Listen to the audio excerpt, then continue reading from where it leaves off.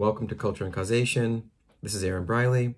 Today is a very special show because I have no guests. I just wanted to make a quick video giving you my thoughts on what's called the Black Contract with America. Now, I first heard about this from Ice Cube. Yes, that Ice Cube, the rapper and actor. When he was doing a media tour for about a week up until Election Day, talking to the hosts about his proposal to help improve Black inner cities. And it's called the Black Contract with America. Now, he didn't specify really what was in the plan. He actually didn't talk about it much at all. Most of his interviews consisted of him defending himself, talking with the Trump administration, as opposed to the Biden administration. So I went online and looked at it for myself. And I want to give you a quick overview of what it is, and I'll tell you what I think about it. So if you go to their website, and their website is actually, it's called contractwithblackamerica.us, you'll find a full proposal. It's a pretty comprehensive proposal. It's laid out with 10 different items on there that they want to improve. So it's pretty comprehensive, but I want to just read you the preface. Actually, I want to read you the first sentence of the preface, because I think that'll give you a flavor of what they're up to, and you'll know very quickly whether or not this has any real chance of working. So let me read the first sentence. So this is the preface. This, quote, "This contract with Black America strikes at the heart of racism and presents a blueprint to achieve racial economic justice," unquote. So right off the bat, I get very nervous, and I just get very nervous when I hear someone talking about racism in this way, as if it's a serious threat to Blacks or to minority in 2020. And this, this proposal talks about striking at the heart of racism, as if, once again, as if it's this pervasive, oppressive force that's preventing social and economic mobility of Blacks and other minorities. I mean, this is preposterous. It's 2020, okay? I mean, it's really hard to understand how anyone could really think this. So I also think when I read something like this, that the author of this contract with Black America, or maybe even Ice Cube, either of them or both are deeply intellectually dishonest. I mean, that there's racism holding us down. This is one of the main items that you want to focus on. When we've had a Black president, we have Blacks in the highest offices, both in the private and public sector in the land. You have Black entertainers and athletes. We have millionaires and billionaires who are Black, not to mention other minorities. It's so absurd that someone can say now that Blacks are being held down in any great measure by this oppressive, stultifying force of racism. It's hard to take them seriously. It just really is. So that's the first part of this preface. So that'll give you a taste of where they're coming from. They think this is some major dragon that needs to be slayed in 2020. The other part of this, the first sentence of the preface says that they want to present a blueprint to achieve racial economic justice. Now, once again, my spidey sense tingles when I hear the term racial economic justice, because all that really means is just redistributing wealth from people who earned it to people who haven't earned it. And anytime you start doing that, that makes me not only nervous, but I get, deeply upset, and because it's immoral and it's unjust.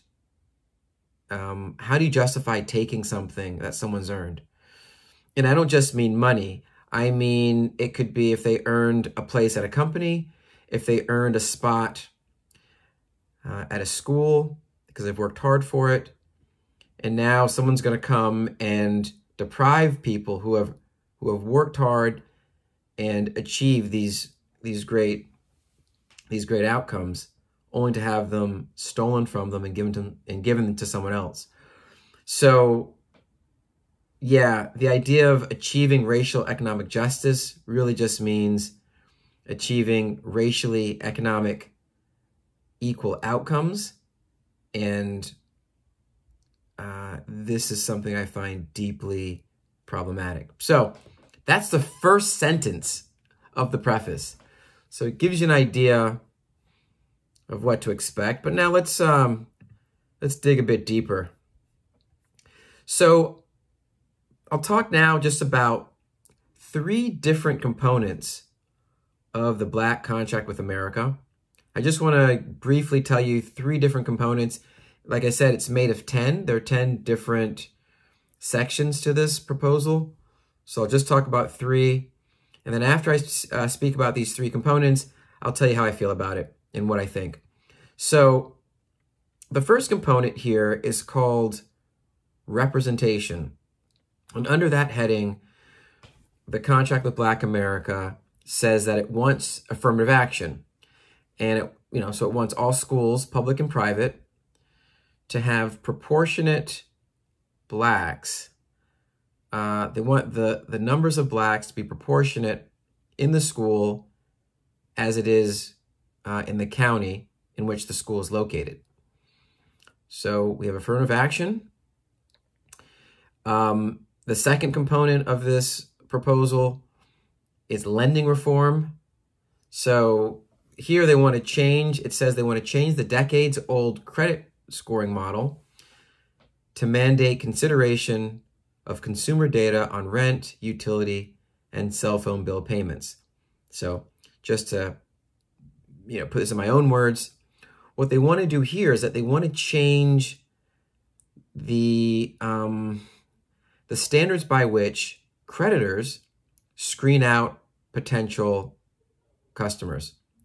So, they want to essentially make it, riskier for creditors to lend out, to sort of, write loans to customers, right? Because if you're changing the standards here that they're using, that they traditionally use to try to find people who are trustworthy, if you're changing those standards, you're actually making it riskier for the businesses that use those standards, right? So that's the second one. And the third thing I want to bring up from the proposal is called police reform. And now we've heard about this a lot over the summer, but they say here on their site, it says here, budget reallocation. So in what has been referred to as defunding the police, 20% of 2020 budgets, then going forward adjusted to inflation, to be dedicated to improving conditions in lower class and Black neighborhoods. So I'll just stop there. So to put this in my own words, what they plan on doing, if they had their way, is to take 20% of the funds, of the budget, and allocate those to improving conditions in the community. Now, I'm not sure how this would work. I don't quite know what it means. Would that 20%, would police officers and people who are already in the department be the ones to try to improve the conditions in these neighborhoods? Or would you have a separate division, like a separate committee who would do this? That's unclear from the contract. And it's also unclear what it is they would be doing. I mean, what does it even mean to improve the conditions of the neighborhood? Is this a beautification project?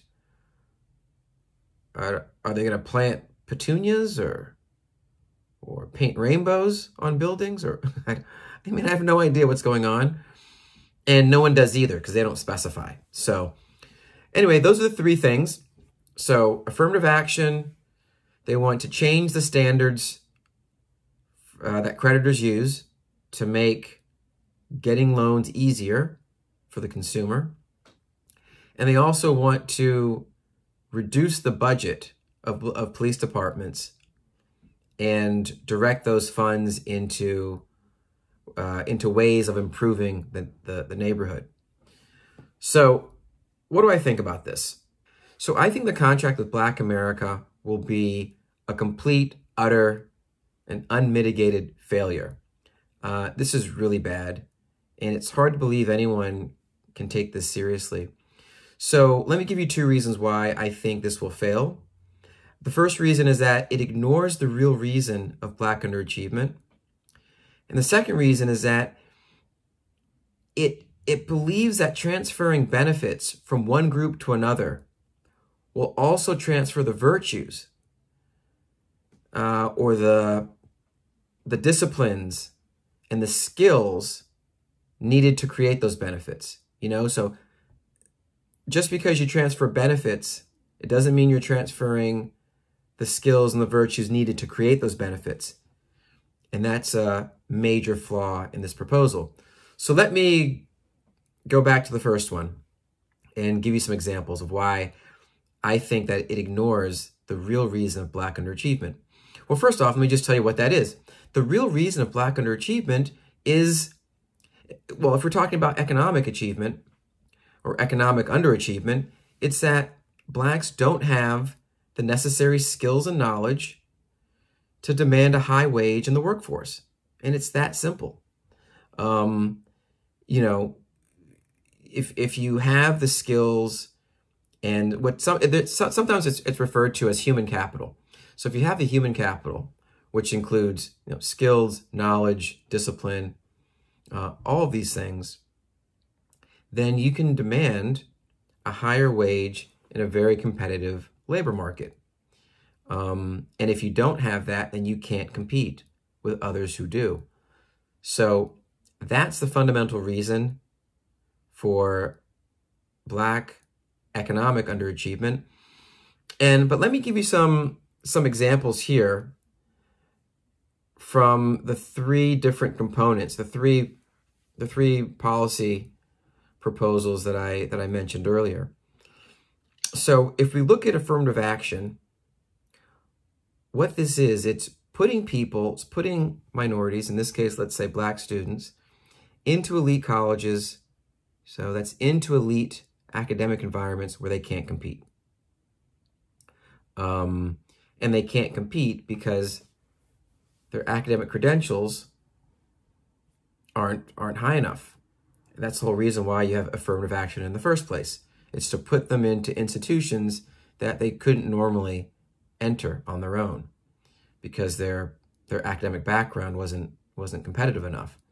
So if you put students into environments where they're not competitive, it's harder for them. They fall behind. They drop out. They have no free time on the weekends because they're behind on their schoolwork. So not only does this encourage and promote bad grades, but it also promotes self-esteem issues, self-doubt. It's very bad both psychologically and academically. So that's a problem.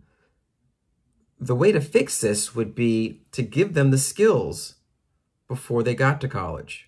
That's how you fix this issue. You have to look at the real reason why Blacks are not competitive in the academic marketplace. And we're talking now for elite institutions. And the reason's simple. The reason is that they're not competitive. They don't have a competitive academic background. So that needs to be fixed. First, you can't just throw them in to these competitive environments without preparing them. It's not only foolish, but it's cruel. So, and maybe I'll go with another one. Maybe I'll talk about defunding the police. So this is another policy that ignores the real reason for, in this case, it could be incarceration rates, it could be run-ins with the police. The real reason isn't because police are funded. The reason is that blacks in these communities are committing astronomical levels of violent crime, especially with the gang activity. And I think everyone knows that there's a very high rate of black on black crime, especially violent crime. So blacks are killing each other at an astounding rate, and reducing the funds of a police force isn't going to help that whatsoever. In fact, it's only going to exacerbate it. Because if you have fewer police out in the streets, then you'll have fewer, you'll have fewer people who are catching the bad guys.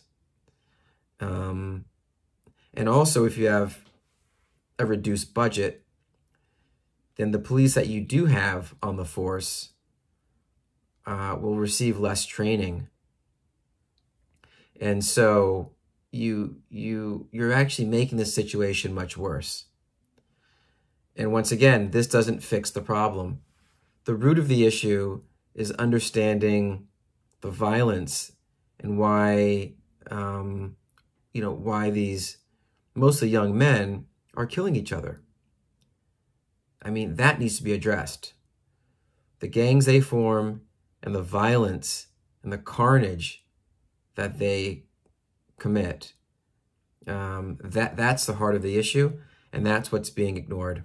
So the second point is that this contract believes that transferring benefits from one group also transfers the virtues and the disciplines and the skills that are needed to create those benefits. And so, like, I'll just give you an example. I mean, if you give someone a spot in an elite university, but they don't have the underlying structure to make the most of it, that's foolish. You can't assume just because you give someone a spot in a highly competitive environment, that solves the problem, that they're going to have the skills, the highly competitive skills to make it in that environment. It doesn't work that way. Likewise, if you reduce your standards for lending credit and you just give someone money or give them a credit card or give them a home that they can't afford, if they don't have the disciplines and that underlying structure and that earning potential, and if they're not making wise decisions, you're going to put them in a worse position. They're not going to be able to pay back the loans, or they're not going to be able to pay it on time. So just by giving something to someone, you're not doing them a long-term service. You're really not, because the person needs to be able to, they need to be able to sort of properly appreciate what you're giving them, and they also have to have this underlying structure, for lack of a better term, to care for what they've gotten, to be a good steward of the benefit they've received, and hopefully to improve from it. So anyway, those are the reasons why I think a contract with Black America is a horrible idea. And it's really shocking after you read this. It's a bit long, but after you read this entire thing, it's hard to believe anyone would A, take it seriously, and B, have the gall to actually promote this on TV. So, Ice Cube, shame on you.